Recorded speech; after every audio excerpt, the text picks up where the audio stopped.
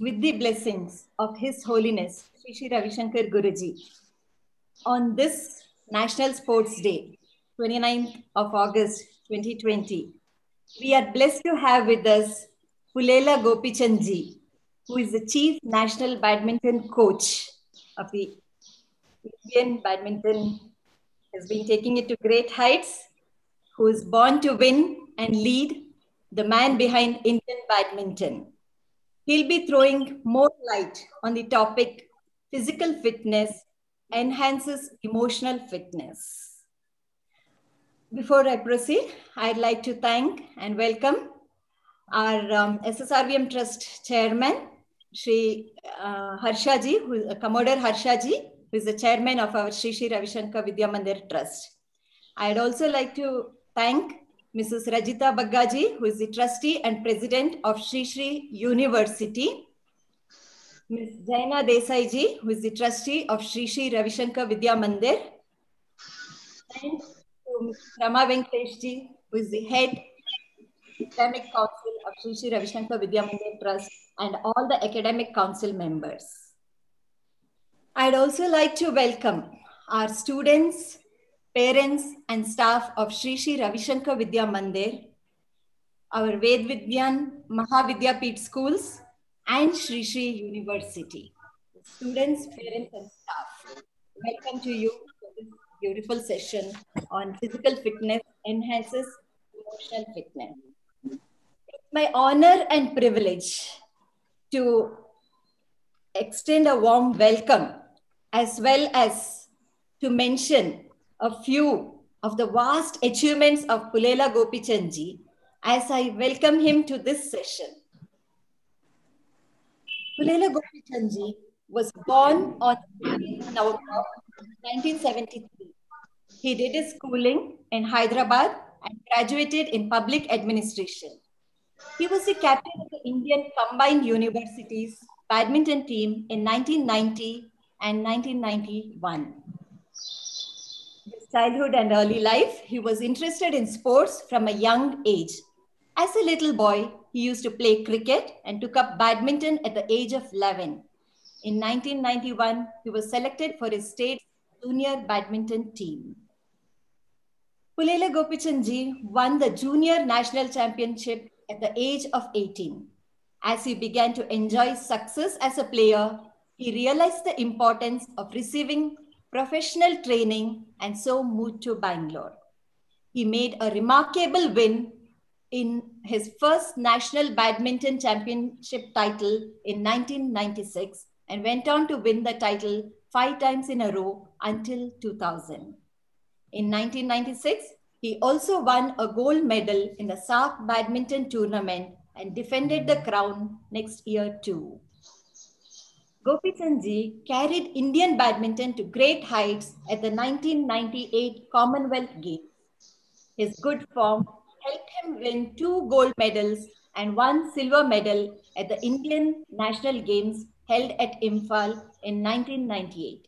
The same year, he won a silver medal in the team event and a bronze medal in men's singles at the 1998 Commonwealth Games. His streak of success continued over the ensuing years and he won the Open Championship in France and the Scottish Open Championship in Scotland in 1999. The same year also saw him emerge victorious at the Asian Satellite Tournament held at Hyderabad. He reached the peak of his career in 2001 when he won the prestigious All England Open Badminton Championship at Birmingham. He beat the then world number 1 Peter Gade in the semi-finals and proceeded to defeat China's Shen Hong in the final match to lift the trophy. It's great reading this itself. I'm feeling so, I have goose pimples all over me. Great hats off to you and wonderful, Janji. I'm really so thrilled that on National Sports Day, I'm getting to read great achievements. Moving on to the awards that he has won. He won the Arjuna Award in 1999 and the Rajiv Gandhi Khel Ratna Award in 2001 in recognition of his sporting achievements. The government of India bestowed upon him the Padma Shri in 2005. Gopichandji received the award from the then President APJ Abdul Kalam. He also is the recipient of the Dronacharya Award for Outstanding Coaches in Sports and Games from the then President Srimati Pratibha Devi Singh Patil, who presented the award in 2009 in a glittering ceremony at the Rashtrapati Bhavan in New Delhi. He was also awarded with the Padma Bhushan, India's third highest civilian award in 2014. He was bestowed upon an honorary doctorate by IIT Kanpur.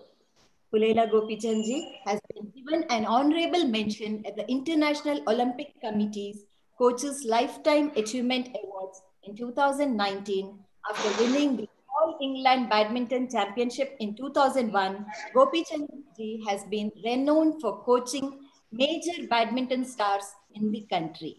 He founded the Gopichand Badminton Academy to impart world-class training to emerging Indian badminton athletes. Several youngsters who received training at the academy went on to achieve international fame. These include Saina Nehwal, Parupalli Kashyap, PV Sindhu, and Kidambi Shrikant, to name a few. At present, Gopichand Badminton Academy is known as one of the best training institutes. Gopichand serves at his best at the academy to inspire and lead the players, their worth with the racket, and indeed the whole nation has faith in his coaching instinct. After all, the man has carved the badminton legends of the nation, uplifting the stature of the sport in India. Gopichandji has been a great support always to Sri Ravi Shankar Vidya Mandir schools and to the trust. And whenever I've asked him, we need this for the school or could you address, he's always saying, being so humble and immediate to respond, saying anything for our school. It really touches me to see his simplicity and the humility that he carries in spite of such great achievements. Thank you, Gopichandji. One of the secrets of the champion's success is Pullela Gopichandji is a known practitioner of the art of living techniques. Gopichandji believes that very significant changes have taken place in his life since his association with the art of living. He is an ardent follower of Gurudev Sri Ravi Shankar Ji and reinforces Art of Living Foundation's mantra, live in the present moment. Gopichandji, thank you for accepting and being here with us to throw more light on the importance of sports, and that too on a National Sports Day. So welcome to you and thank you for being with us. Over to you. Thank you, Reshma ji, for the kind words. And to all of you present here, wish you all a very happy National Sports Day. I think it's really wonderful today that all of the trust and the members and students are present here to talk about sport. I will just share some of my own thoughts on my own journey of sport. Something happened in 2015, which really changed a lot in my perception to sport. I always thought that sport was very important for pride, for winning medals, and all of those. But for me, this incident in 2015 changed many things. I was coaching this girl in April 2015, where I normally don't coach many very young beginners, but this being a summer camp, and I had time in the afternoon, so I was coaching kids. And a particular girl who was about 13 years old, little plumpish, I was throwing shuttles, and the exercise was to actually catch the shuttle and throw it back. Unfortunately, she didn't catch the shuttle, and I was a little annoyed. I said, "Be attentive." And I threw another one, and she didn't catch the other shuttle as well. I walked out on her and started focusing on the others, saying that you need to better focus. She came up after the class and she asked me, saying, "Sir, teach me how to catch." And that particular incident changed my entire perception of sport. And what I want to speak to today is about that. If alphabets, words, sentences in some sequence was alphabetical literacy, and if numbers, additions, subtractions, multiplications, divisions in some sequence was numerical literacy, and if crawling, walking, running, throwing, jumping in some sequence was physical literacy, in the last 30 years as a country, we have grown up alphabetically and numerically, but we have actually gone down physically. And why this happens started to bother me. And I soon thought or realized that when we were young, there was nature to take care of us physically. We would have time, we would have a puddle, a tree to teach us how to jump, how to climb, how to throw. But today, there are many kids, especially in urban, and not only urban, but now I see it in rural as well, who are not able to do simple fundamental things. And the more I saw, the more I realized that suddenly I was able to notice kids who couldn't run backwards, who couldn't do simple splits, who couldn't throw and catch freely. And that started to bother me. And I started to look at why this happens.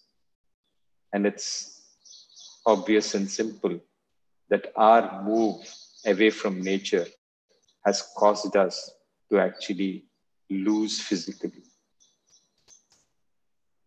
So, in this journey of physical literacy, when I look at my own self and sport, because for me, I've played sport from 85, literally each and every day of my life. And I only thought that it was very, very important that sport produces champions. So I lived my life in that sense to keep pushing myself to higher and higher goals. And I also have, as a coach, looked at kids and said, where is the talent for me to keep pushing them so that we start winning at higher and higher levels? So when I had 10 kids, I would see who in the 10 had the potential to be the best. And that is what I started pushing. So for me, as players, I would not bother about the rest of them, but look at the potential and keep pushing them. And after this incident, I started looking at each and every kid and said, this is really not nice, because if kids can't do these basic things, they will never be able to enjoy sport in their entire life. And I started to reflect on my own journey in sport, my own journey in school, because when I was a kid, and especially after I came back to Hyderabad, I lived my life because my father was working in a bank. We would get transferred every 3 years. I spent the initial years in Orissa, then another 3 years in Chennai. Then I spent 3 years in coastal Andhra. And then when I was about 10, I came to Hyderabad. When I came to Hyderabad and I started playing badminton, so I would go to school and I was the favorite of some teachers, English teachers, social teachers, because I studied in Chennai. My English was better, and I was bad in certain subjects because the change of syllabus in various states made me very poor in certain subjects. But I was really good in sport, so I was the favorite of my PE teacher and the school principals. So there were many times in class where I would go to a maths class or a physics class and I wouldn't understand the head or tail of what was happening because the last few days I had missed school because I went to participate in a tournament. So there were many times where I ended up kneeling down outside the class or had to stand out on the bench because I didn't understand or answer something. And on the microphone in the school, there would be applause for me where they would say the entire school should stand up to clap for him because he's won something big. So that is how childhood was. So after a point, when I also did my 10th, 11th and 12th in maths, physics, and chemistry, and I didn't get into engineering, I got into um, socials or public administration, economics, and political science. Even till date, when you talk of subjects like maths, physics, chemistry, I said, I don't want to do this. If I take the same example to my PE class, I would recollect that there were many kids who didn't enjoy the class because there were about 5 or 6 of us who were good in sport and we were doing all the playing and they were literally standing out in the class. If we were to play football, we wouldn't pass the ball to them. If we were to play cricket, we would be doing the bowling, batting, and the fielding, and they would be pushed to some place in the ground where they can hide. So much of sport was to the physically more endowed. And I would see and recollect how each one of them have seen themselves and said, sport is not for us. And the same feeling I have about certain subjects, I believe that they have about physical activity and sport. So today, when I look at it, and I started, and this incident in 2015 started me to look at sport differently. I said, and they would say, talk about sports builds confidence. I said, yes, if you're winning, it does build confidence. But I wasn't sure about the people who are losing out and being thrown out of sport, whether it builds confidence for them. And I started to question that concept. Then there was another thing about team spirit. Yes, it is great when your sacrifice or your contribution makes the team win. That's great team spirit. But if you're ultimately have to sacrifice your slot in the team to ensure that the team wins, that is the sacrifice which is a true sacrifice.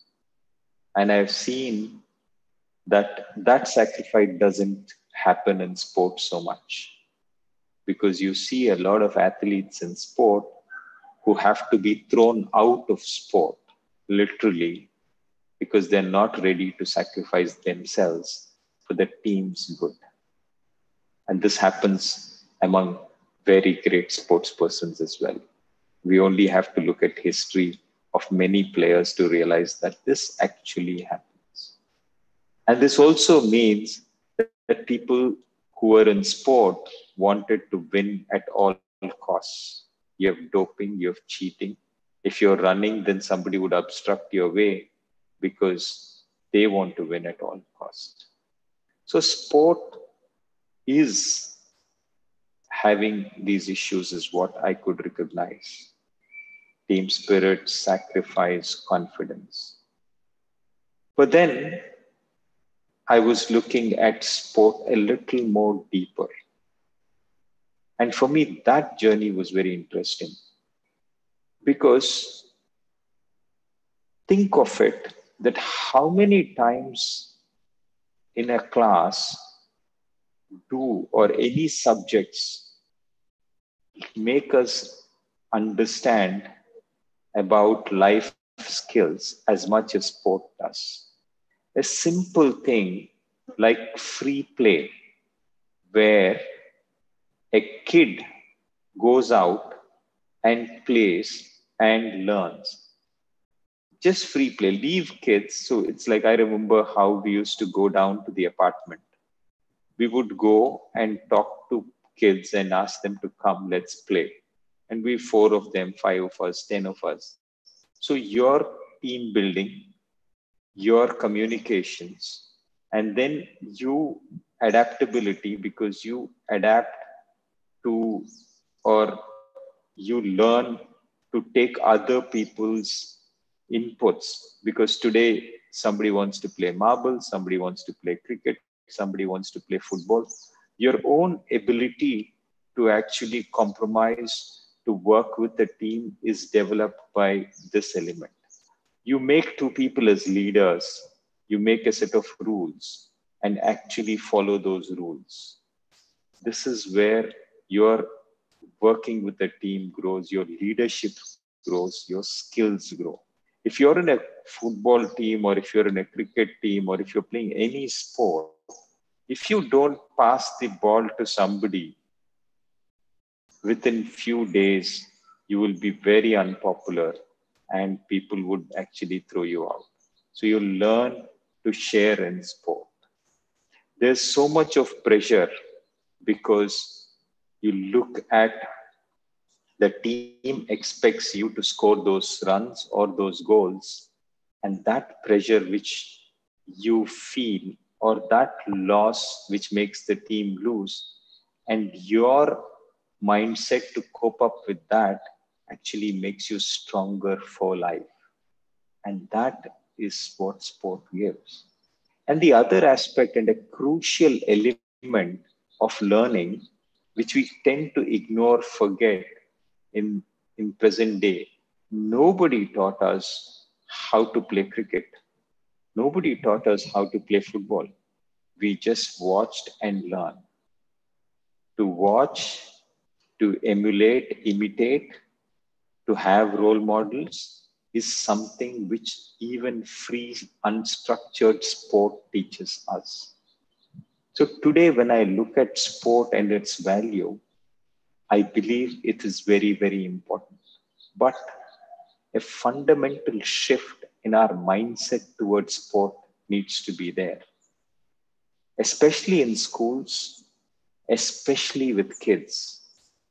It is important that we need to recognize the fact that sport is not for the physically endowed.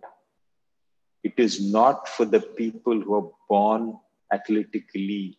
It is for everyone. For the longest period of time, when we thought sport, we thought the top 5 in class so that we can win at an inter-school, inter-college.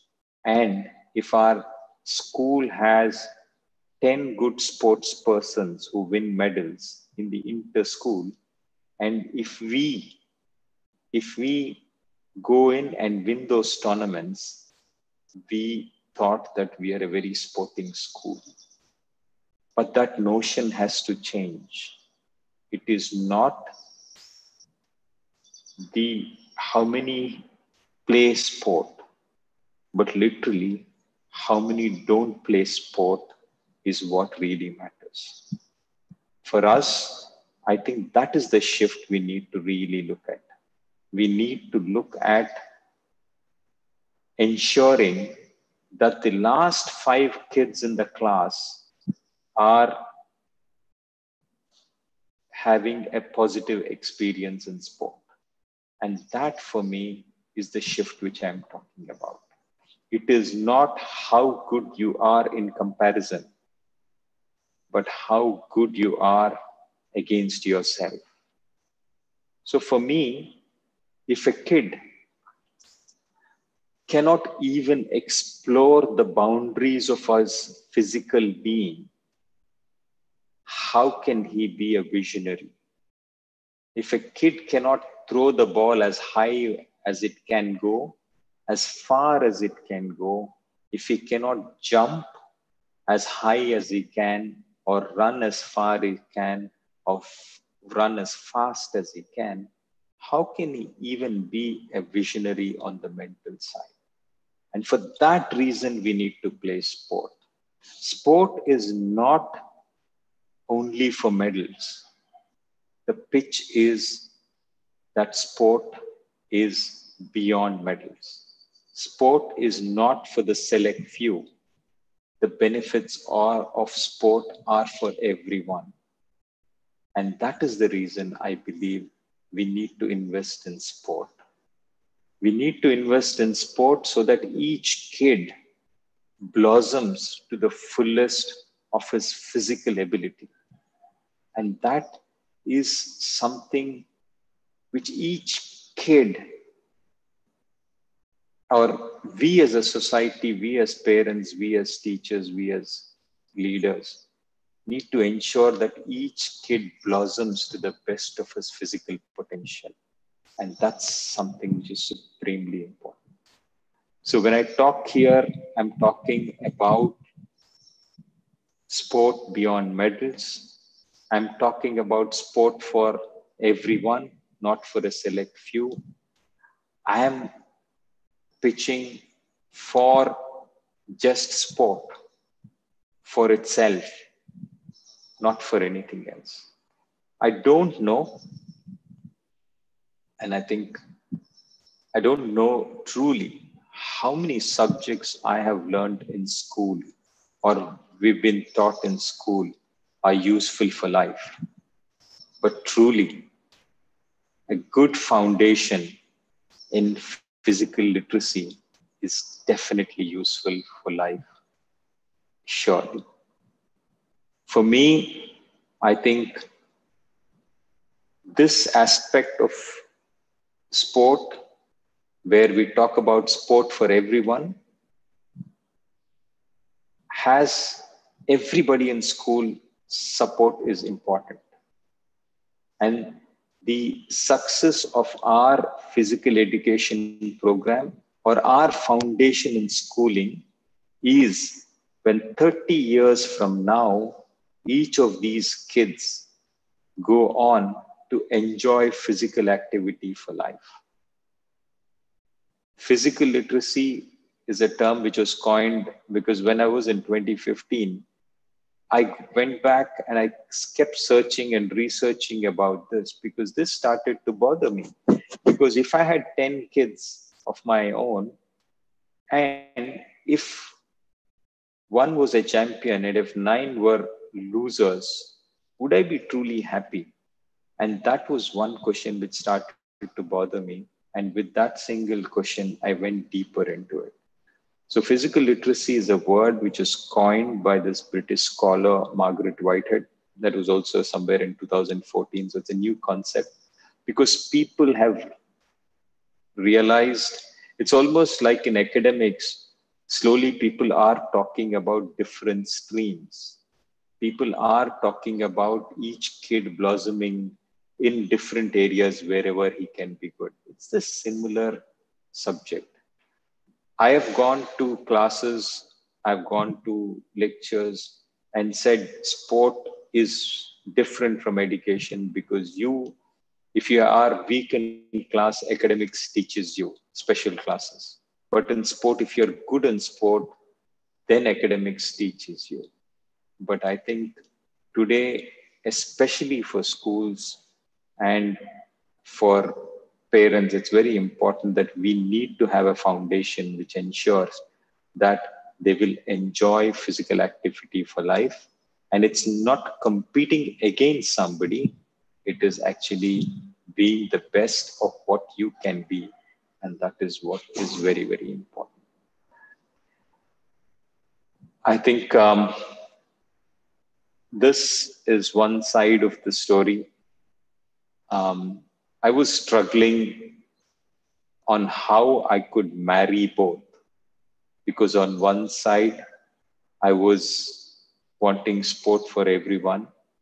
And on the other side, I also realized that a medal in Rio or a medal in London, especially the one in Rio, where we were as a nation starving for medals, and Sindhu's medal actually showed me what pride and happiness it can give to the nation.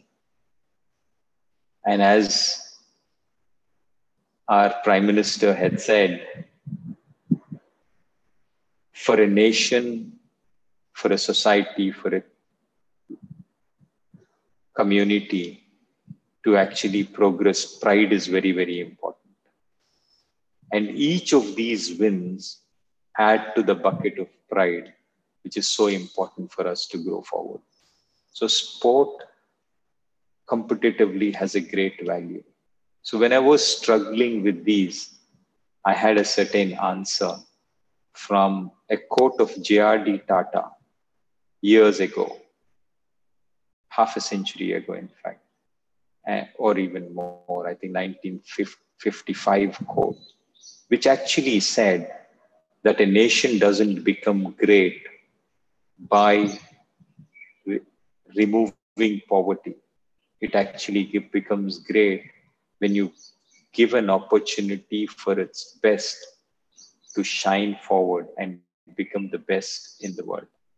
I think that is what I will stop at, wherein physical literacy for everyone, where each kid, each person in society has access and has the society's support to make the kid physically literate. And if you have the talent and the inclination, an opportunity for you to ensure that you blossom to be the best in the world.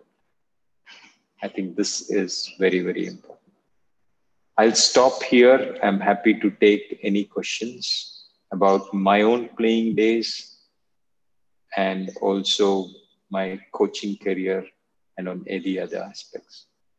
But before I stop, um, I think for all of us, um, my association with Guruji goes back to almost 1995, 96, where I had an injury.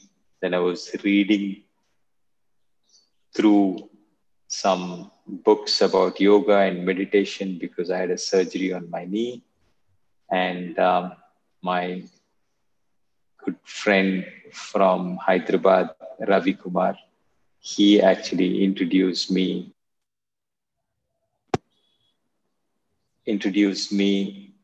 to art of living. And from then on, whenever I was in Bangalore, every Saturday, Sunday, I used to spend at the ashram. And it's really amazing because when I came back in 2017, and this idea was still only in my head, and I came back, and Guruji spoke so clearly on the same subject which I was in our sports conference that it amazed me that his knowledge and his understanding of things was so deep. I think it just reiterates the point of where and how lucky we all are. I'll stop it at here to take questions, and we'll be happy to spend more time. Thank you. Wow, that was so good hearing. You can go on and on. So inspiring to see, understand about your journey. He has so much to learn. Every word that you have mentioned, every sentence that you spoke. And of course, I think your journey, your association with the art of living and Guruji also. We definitely have a lot of questions that's been pouring in since the time we have announced this, that we are having a session with you. Students, parents are so eager to know more about you and understand more from you. So I request Vrindaji to ask the questions that has been we have received. Yeah, thank you, Reshma ma'am. So thanks a lot. It was really a very, very inspirational speech. I wish it could go on. But there are many questions, as Reshma ma'am rightly pointed out. I would start with the first question. The question is, sir, in what way your life has changed after becoming a coach? Um, for me, um, my own journey in sport was very different. It's not that I was supposed to be a player or something. I was playing cricket and I broke a few window panes in around 84, 85. And my mother got some complaints from the neighbors. And luckily, we were staying close to the stadium. So, mother took me to join cricket because I was super excited and I loved cricket and went to the stadium. But cricket's admissions were closed. They didn't. They had too much rush after '83 World Cup. I think everybody wanted to play cricket, so and there was only one stadium, and I didn't have anybody to recommend for me. So I missed out on cricket, and then I missed. Then the next sport which we or anybody knew at that point of time was um, tennis. But parents decided against tennis because they saw too many cars parked outside. So then we went to the badminton court literally because it was empty. And that's how my journey started. So, not that I was,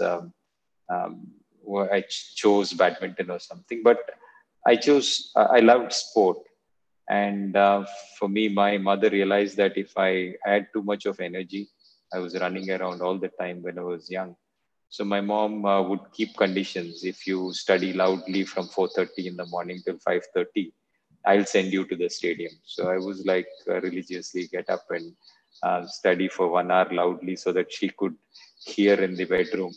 And after an hour, I would run to the stadium. So that is how my childhood was.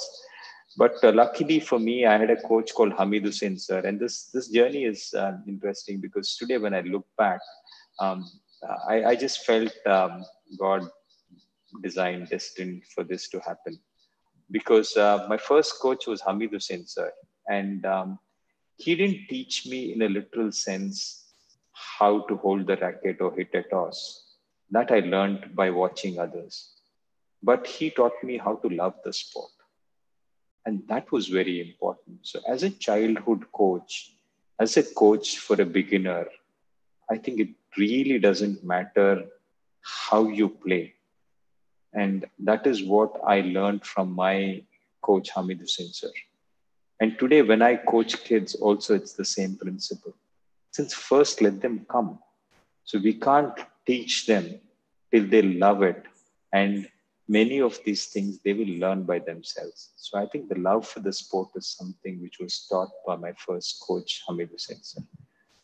When I loved the sport, then I was lucky that I had a coach called Arif sir, who taught me all about discipline and hard work. And after this, I had a coach. I had Prakash sir as my coach. I was in Bangalore. For all of us between 1980 and 90, badminton had really gone down. And we didn't think that we would ever be champions in the sport or we can achieve what Prakash sir had achieved. He was almost like God. But he actually inspired and showed that we can actually emulate what he has done. That's what I learned from Prakash sir. And my final coach was Ganguly Prasad, whom we worked together as a team.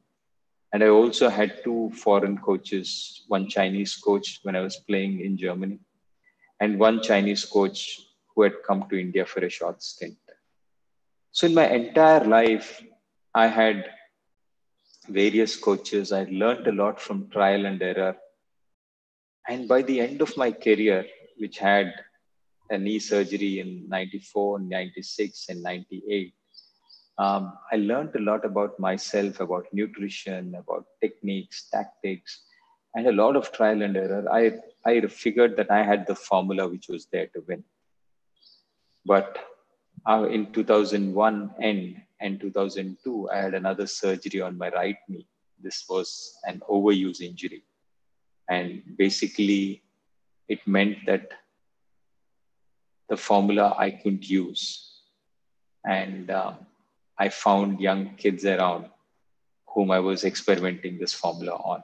So it's almost like I knew what is required to win at the highest level, but I didn't have the body to use it.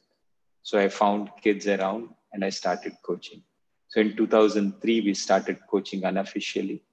And in 2004, started coaching on an everyday basis. And that is how this transition from player to coach actually happened. And for me, it is just that I had the formula. I didn't have a body to use it. And let me find kids who can actually use it. So the first group of kids in 2004, the oldest was Kashyap, who's won the Commonwealth Games in 2014. And there were players like Guru, who was about 11, Saina was about 13, Sai Praneeth was 11, and Sikki, Sumit, they were about 11, 12, and Sindhu was the youngest of that group at 9. So I think that's how my transition from a player to a coach happened. Thank you, sir. The next question is, who is your role model? For me, I was very lucky that I have, of course, Prakash sir, whom somebody we all look up to. There's somebody who's definitely there. But for me, I also had a lot of inspiration from people around me. My parents, who worked relentlessly without taking a break for years and years and years, are great role models for me. And also people around me who are competing may not have been the biggest names, but these people actually who are around me and who would try to push hard and be the best of what they can be were great role models for me. So I was lucky that I didn't need to go anywhere beyond my immediate vicinity to find role models and motivation. And that was very good for me in my journey. Thank you.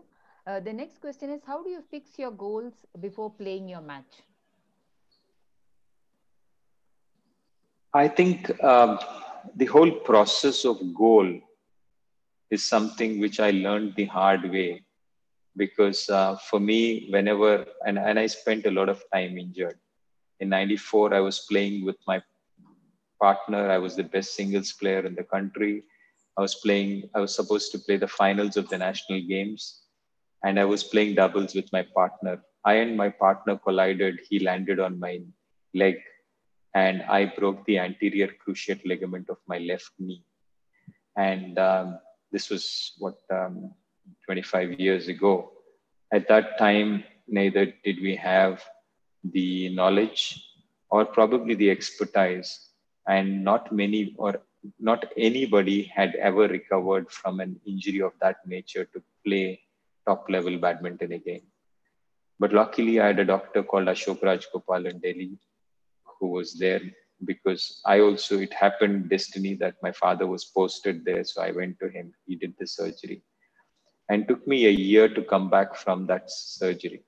But again, after a year in 96, again, I got injured, had to go back for another surgery on the same leg. And again, I came back, beat beat the Olympic champion of 92, beat the Olympic champion of 96. And when things were looking good, had another fall and another surgery in 96. So luckily, 98. So between 94 and 98, I had 3 knee surgeries back to back on the same knee. But luckily, between 98 to 2001, I didn't have many injuries. And that's when I got the best medals or the best performances. But what it taught me, that every time I would write down goals, those goals went for a toss. I would write them down, a short-term goal, medium-term, and I get an injury, and then both the goals went back. So finally, it dawned to me that every day is important.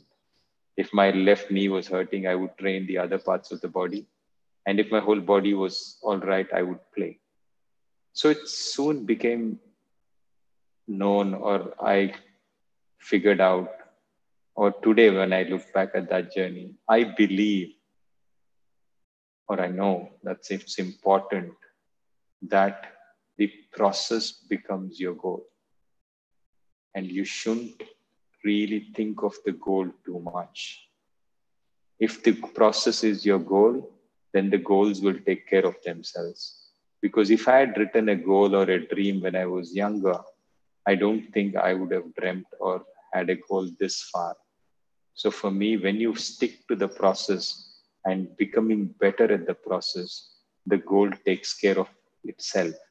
And that is what I felt has been one of the greatest learnings in my own life and journey. Thank you. The next question is, what is the role of diet that you would suggest in being a successful sports person? Supremely important: diet, training, and rest. So if you need to be good, good training, good rest, good thoughts, and good intake of food. I think these are very, very important. So what is good might differ from people to people, but I do believe that to incorporate a lot of live foods, to eat a lot of vegetables and fruits is very important. If kids can be given raw milk, it is good.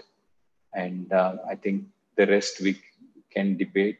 But I think these things, along with good sunlight and sleep and thinking, are critical for being a good athlete or a good person who's blossoming to it. So don't think of yourself. Everybody should think of themselves as an athlete, because if you need to be a good athlete, you need to take care of your body, and that needs discipline. If you need to take care of, if you need to have performance, you need to take care of your thoughts. So whatever field you are in, whatever you choose, whether you're in academics, also, if you eat um, foods loaded with carbs and sugar, you're going to not be mentally functioning to the best of your ability. So it's not like sports. It's not that sports persons need to eat right. It's like everybody needs to eat right, because I have experimented with different foods and realized that for us to be sharper, food plays a critical role. So I think it's very, very important that we incorporate foods which are live, and we need to knock out processed foods completely. Thank you. The next question is, how do you correlate strategizing as a player and as a coach? What are your suggestions on implementing them in teaching? Oh. I think the coach has to go to the level of the student. The student cannot raise to the level of the coach.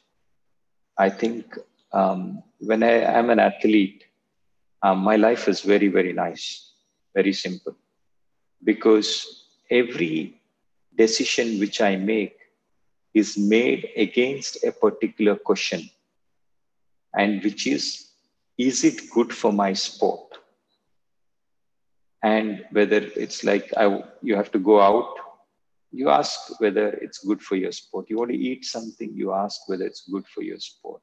You want to think or do something, it's simple, because you're asking this against only one question, and that is it good for my sport? So life of a sports person is very, very focused. As a coach, I think it's exactly the reverse.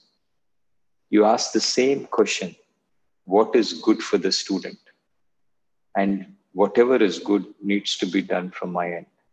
And that is something which I think could help. Thank you. The next question is, how would you balance success and defeat? Although Reshmaji has read a long list of achievements, I've failed more and I've seen more failure than success. We all see the 10 victories or the one student who's won at the Olympics, but there are 10 others who went to the Olympics, and each loss hurts. So when I was at the Olympics in Rio, my thoughts that night when everybody was celebrating were also about the sub-junior kids at the academy whom I needed to focus on. So I think in this journey of sport, in my own journey, I think if I were to rejoice, celebrate at success, and go down at failure, then it will be an emotional turmoil for me. So I think to just step back a little bit from success and failure is very, very important. And emotionally, as a coach, I must have lost some thousands of matches.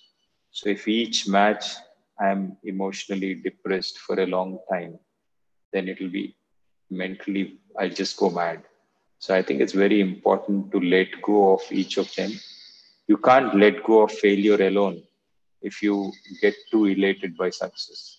I think it's for that reason you should have to let go of success as well and just forget about each of them and focus on the process. Thank you. The next question is, what advice would you give to a youngster who is keen on badminton? I think love the sport, um, give it all you have, and for all of us also, I think it's strange, but it is a paradox. I think when I'm playing sport, the only reason I believe I was successful is that I didn't think of failure or I didn't know of anything else.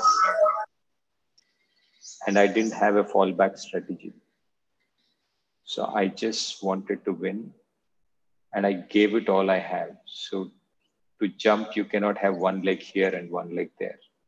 You need to dive, and that's important.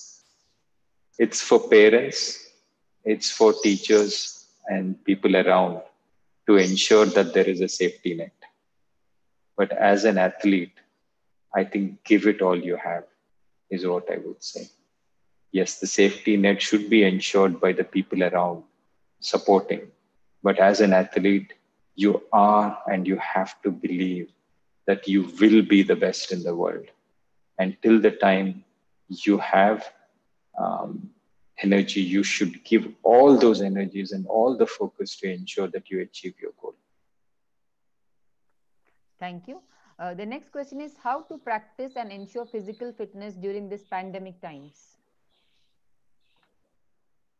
I think today you can just open YouTube and there are tons of exercises which are available, whether it's yoga or whether it's dance or whether it's animal movements or natural movements, or there are tons of them. I think just pick something to ensure what you like and just do follow on and just keep doing it. I think there's a lot of time you're watching something or if listening to something, just get up and move and just focus on ensuring that you're not sitting.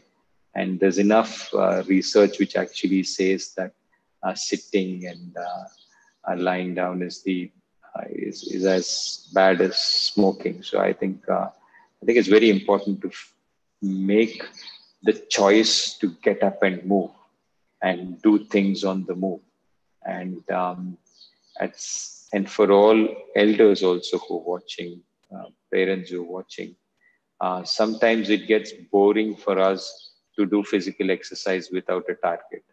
So I think just have a target. If you're doing one push up, just make it two. If you're doing sit ups, five, do 10. If you're running 1 kilometer, either you run faster or you longer.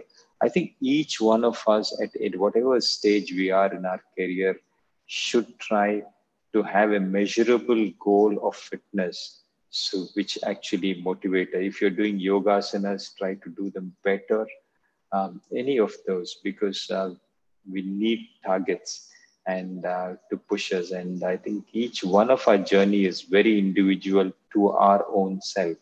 We don't need to compare because we are born differently with different abilities, and we are at a different stage, each of us. Some of us, as women, maybe gone through childbirth, and there are challenges. Somebody has a surgery and he has such challenges. Somebody is at zero, goes very fast, but after a while has an ankle sprain and goes down. But I think the journey has to continue, and that would be very, very important.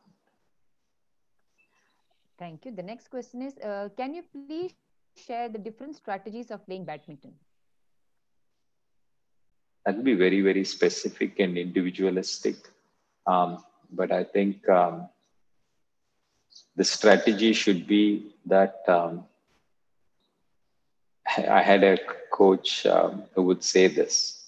I would say, put everything, take everything what your opponent hits at you. Don't hit out. Take the first point and keep the lead. I think that's a sure shot strategy to win. But strategies are specific to where you are and what kind of an opponent you have. But the important thing is that break down your game into components of strength, endurance, speed, power, technical and tactical ability, and try and improve on each of those boxes, even by a little bit. That is a sure shot success mantra, or something which you will keep on improving.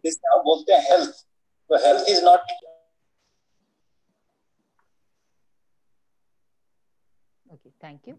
The next question is, what drives you at each moment? Um,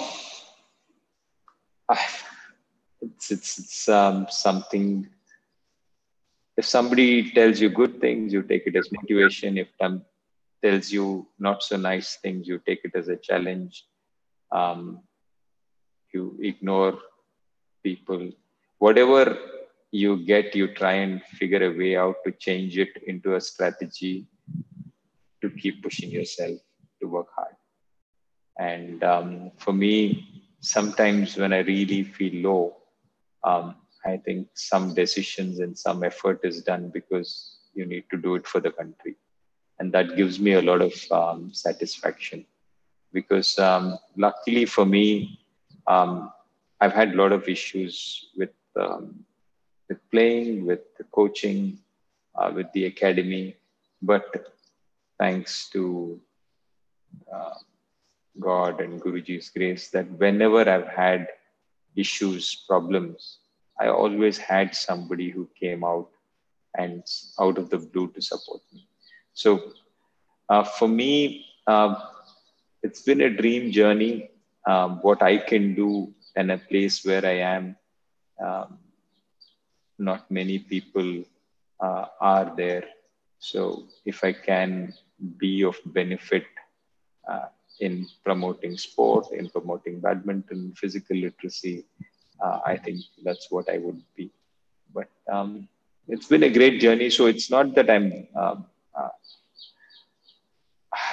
I need motivation or something. I'm just happy doing this. It's not that motivation, sacrifice, hard work. It is not like, I like doing this. I love doing this, um, and I enjoy doing this, and that's why I do it. Okay, thank you. The next question is, what is your personal take on the game as a player and as a coach? Which practices helped you to perform your best potential as a coach compared to when you were a player?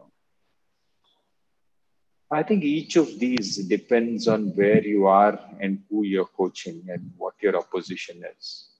So that's where I come back. So all badminton is related um, to uh, to which what level you are. So if you're a younger, there's something called a long-term athlete development, and it's a scientific process um, on at what times you should train the kid in what areas, and that is something which should be used as a scientific input to say if you're 10 years old, this is what you should do. If you're 12 and 14, this is what you should do.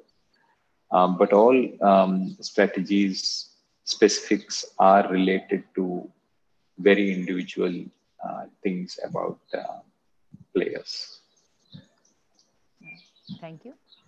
The next question is, how important is to find out sports talent in early ages? Um, Again, it's the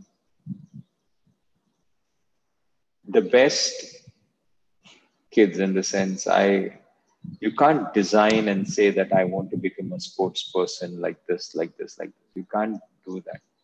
I think it's very important that at a young age you have an active childhood.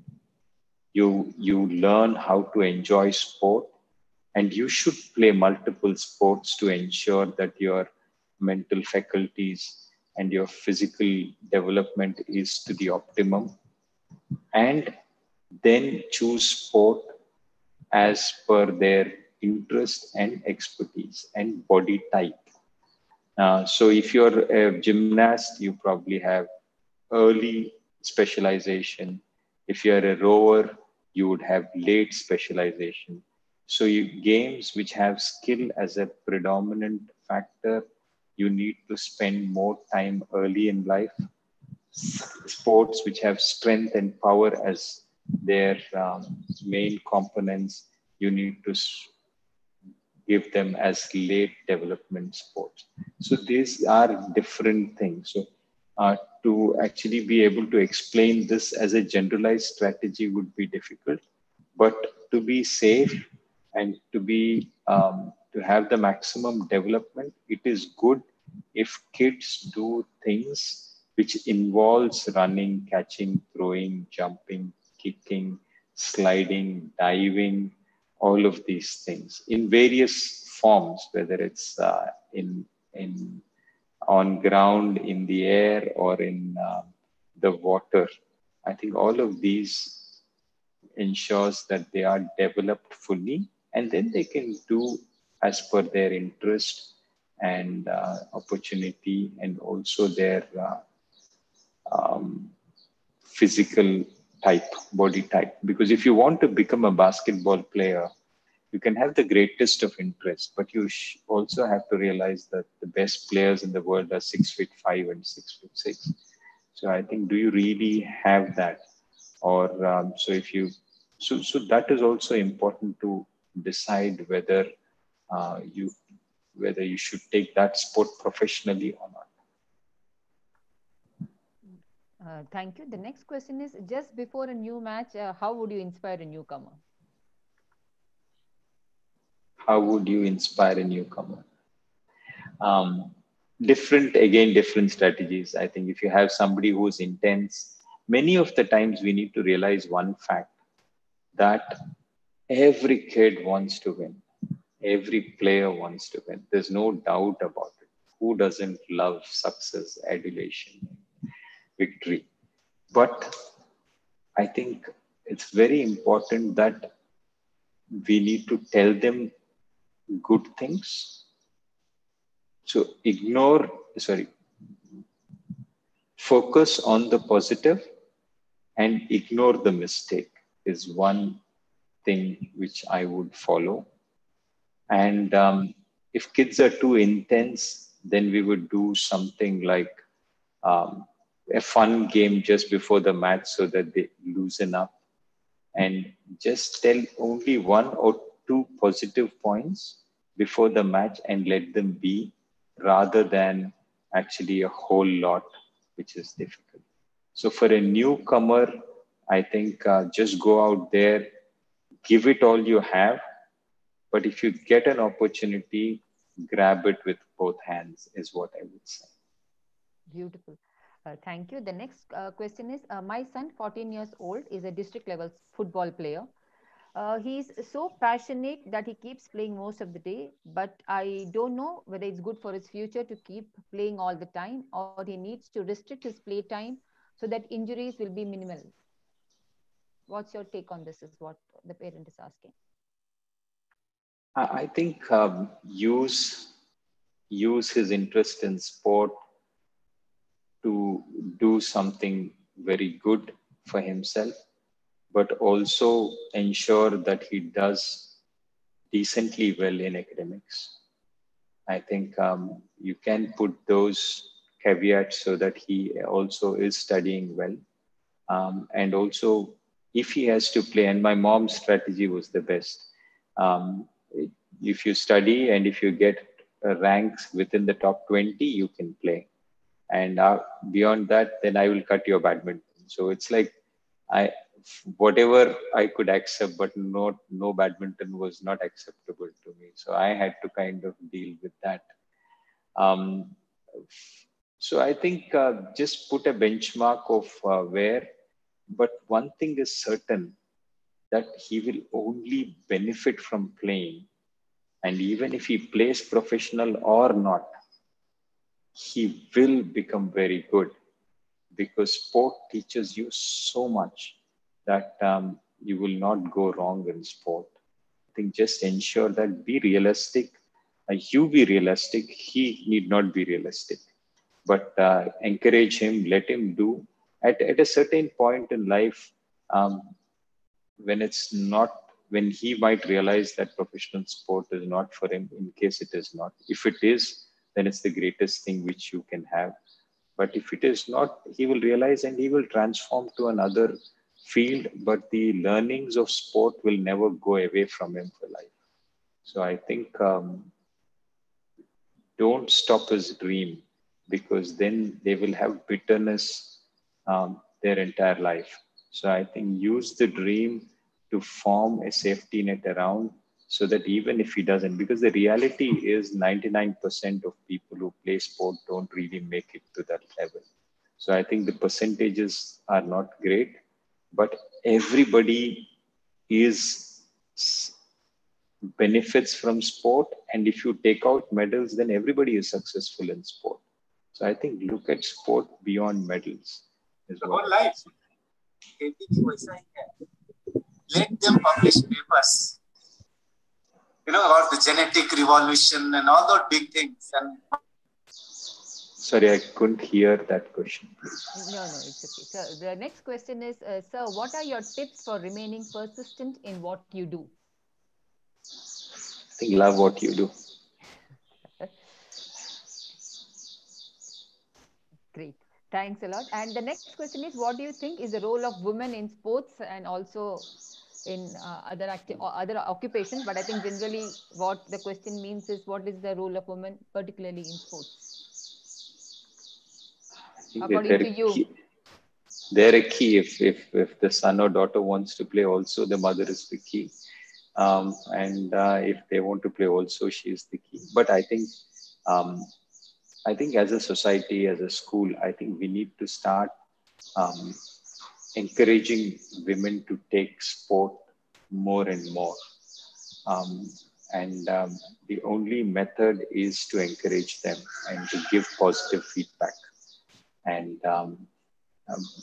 they should feel safe about playing sport.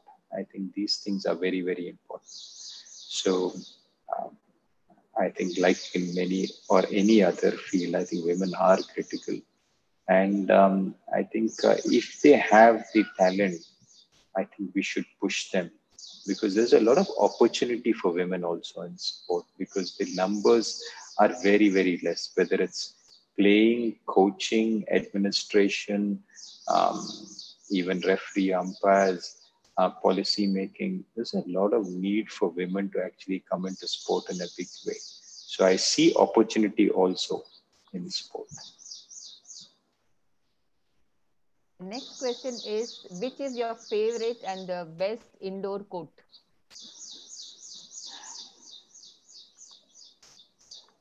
Uh, the badminton court. I would go with that answer because I think when you win, you get biased about certain stadiums and stuff. But for me, I think I think when you don't get to play and when you get to play, that becomes the best. So I think in that sense, it is. Um, but I think I will have many answers for this. I remember how people ask me, which is your favorite win? In terms of pure happiness, that the matches or the school tournament which I won when I was in school, compared to every other tournament in my entire career, is the happiest moment. So, so I think some answers you give for press later in life, but really in terms of true happiness, I think what I won for my school, and the school gave a holiday the next day because we won. I think that feeling is only different. And in terms of pure happiness, those are the moments. That is a brilliant answer. Thanks a lot. The next question is they want some tips from you on how to overcome fear and weakness. I think fear, the simple thing for me is what you're afraid of, do it first. Go head on and face it. Don't wait for it in any sense. I think the fear um, of failure, the fear of the thing which you're afraid of is more a problem in the mind than in actual reality. So if you don't like something, if you're afraid of something, just do it first. And I think that's the best way to overcome fear. The next question is, how would you define a successful person? I no regret of the past, no anxiety about the future, and perfectly comfortable and happy with the present. Okay, thanks. The next question is, my 9-year-old son dreams of becoming a badminton player. It's a long, unpredictable journey. How to access his progress from time to time to make sure that he's on the right path? Can you please guide with general performance benchmark to probably judge at different age levels what he's achieving is right or not? Yeah, I think a very badminton specific question. The first thing is skill. Do you have, as a kid, the skill, the hand movement, then the leg movement? Are the legs quick enough? Then, when you start growing, then you start playing games. Then do you have um, the intelligence to figure out where the gaps are on the court? Because it happens so quickly that you need to be smart to recognize those things. And then when you start growing further up and older, then it almost is emotionally how strong you are and how you can close matches and travel continuously and being alone continuously. These are the things which you start looking at each stage in your career. Having said this, kids grow at different times, and two kids of the same age um, are not in a physical and a mental side of the same age. So they can have varying ages in development. So to judge two 9-year-olds without knowing little more about this aspect would be doing injustice to them.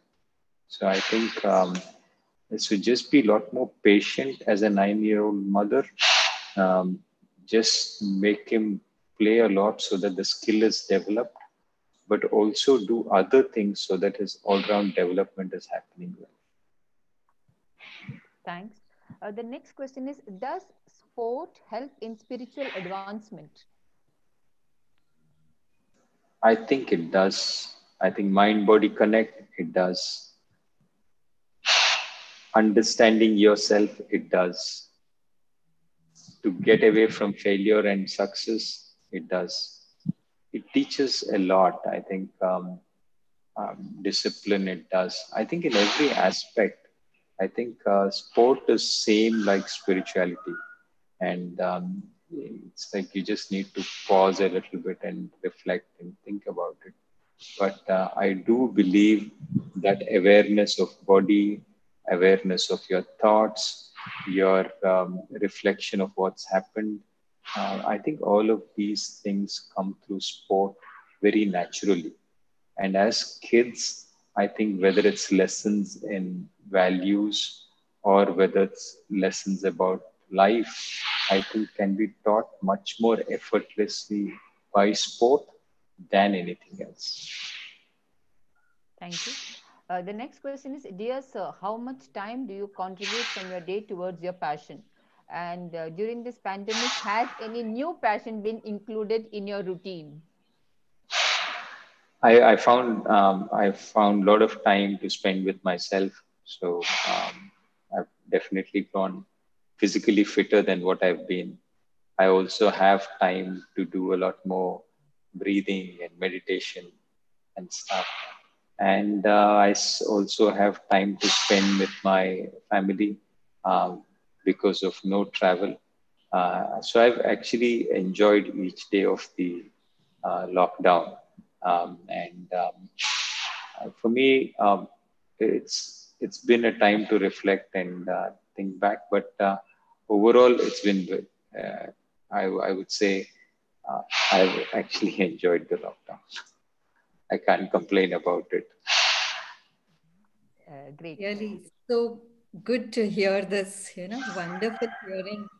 And so beautifully, you have answered to every question raised from the students, from the parents, so patiently and so brilliant that we all could learn so much from each question that was raised with your responses. Truly, thank you. And Thank you, gratitude Reshma is ji. what I can really express at this moment. Really great. I have one personal question that I'd like to ask you. That each time you have had so many injuries, what was the mental frame and how did you bounce back during these times? Because it's not easy. Even in academics, we see that they go through some downfall or there's something that's at home front that's not going right for them. So, how did you counsel yourself and bounce back? I think I was much more raw at that time when you're like 18, 19 years, when you are the best player in the country, when you have a future. You think um, you are going to be successful, and suddenly something which comes up, which actually hits you very hard.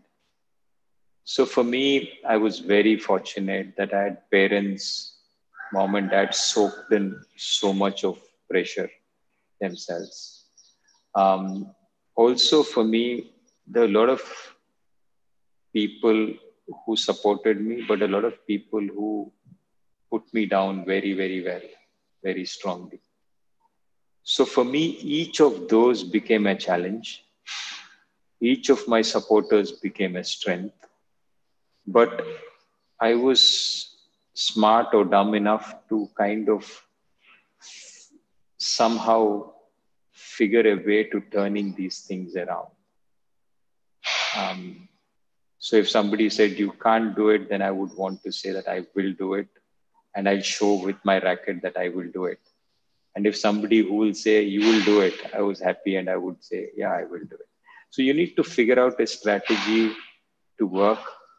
Sometimes in an uphill task, when you're the first to do, because today when you look at badminton, you're looking at a scenario where people have achieved, 5, 6 people have achieved something.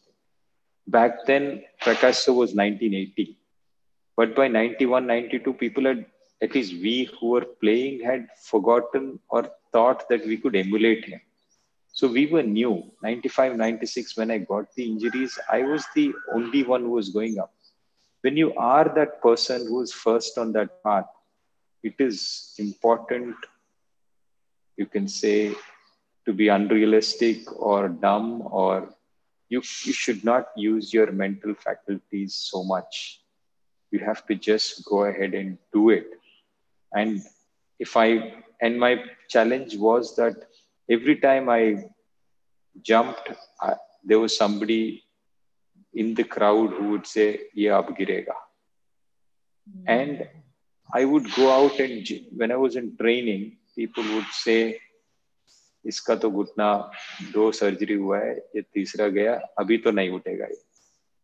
And for me, I would just take out one more, the right leg out, and say, "I'll jump on my left leg." And I will see. And I had a doctor who said that if you get another fall, you come back, I'll do another surgery. You're not giving up. So that is what the attitude was, to just go head on and face the fear rather than go away and hide from the fear. And that is what really helped.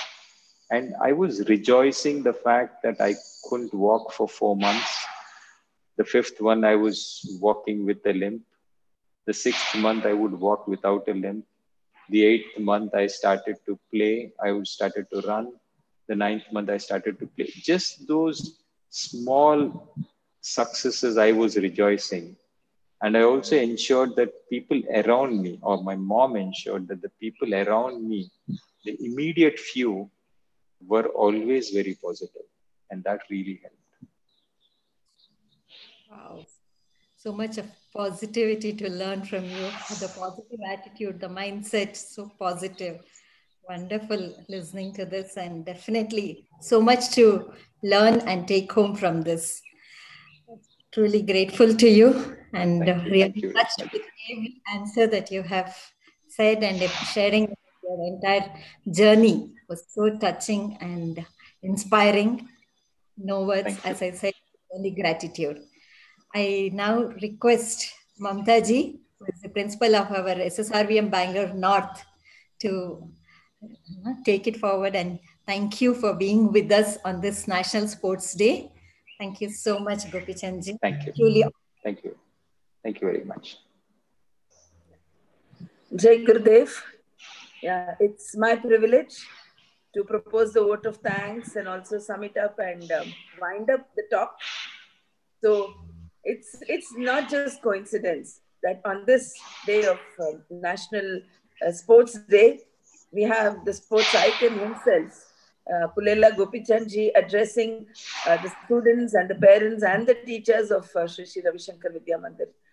You know, like Pullela Gopichand, the name itself is enough to, it's still a lot of emotions and pride in each one of us. I should really say that you're a great blend of simplicity, serenity, physical fitness, wisdom, and values. It was too good listening to you. And, you made us experience the life of a sportsman through your talk, which just came right from your heart. It was so beautiful to just listen to you. And like, as I said, it was like we were experiencing your life. So it's been a great inspiration to everybody. And you started with the alphabetic literacy and numeracy, and then you very beautifully connected it to the physical literacy. So this is something that we had never thought of. And beautiful message to all that physical literacy is not just for sports aspirants or sports persons, but it is for all. That was a beautiful takeaway that each one of us have got from this particular session of yours. And the analogy that you drew between the aptitude needed for scholastics and the aptitude needed for sports was an eye-opener for all parents and educationists and students themselves. And the significance and importance of sports as a way of life and as a path to physical fitness and physical literacy was really amazing. And your coinage, sports for all, and was yet another eye-opener.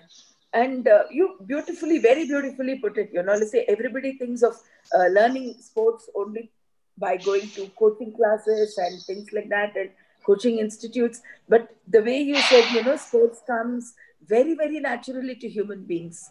So we learn sports more than observing, emulating, and imitating. That was beautiful. And sport is not just for a medal or a select few. It is to help each student blossom to his or her fullest physical ability. That was amazing. And investing in sports, what you said, is another great takeaway for us. And you have been a great example of resilience and endurance for all the sports aspirants and for physical literacy, which is the need of the hour, I should say. And another great thing wonderful thing that you said is uh, the process itself is a goal. If you look at the process as a goal, then goal takes care of itself. And the simple tip on diets like fruits, vegetables, milk, sleep, sunlight, and good thoughts. So it's a great combination, and which can never ever go wrong. And letting go of both failure and success as well, and focus on the process again, was such a beautiful thing that you said. And being realistic is very important for the parents of sports aspirants, and suppressing their dreams will lead to a lot of bitterness. So, this bitterness could lead into so many other things in the future. So, as parents and educationists, again, being with the dreams and ensuring and going to that last bit to ensure that the dreams of the students somewhere, if whether it's realized or not, that again, it's left to destiny. But being with them in that journey, as you said, the process is so important. And your experience of bouncing back from injuries and surgeries, again, is a great inspiration and learning for all of us. So thank you so much, Thank Gopi you. Janji. It's been amazing listening to you. And I thank Reshma ji and SSRVM Trust for having organized, you know, I should not just call it a session or a talk. And we have become a part of your journey and your experience, and we are richer. All those of us who have been with you for the past 1.5 hours today have become much, much richer in experience. And there's been a big shift in our thought process. So thank you so much. Thanks to our trustee and chairman, Harshaji, our head of academics, Ramaka, and all the academic council members. And thank you so much. Jai Gurudev. Jai Gurudev.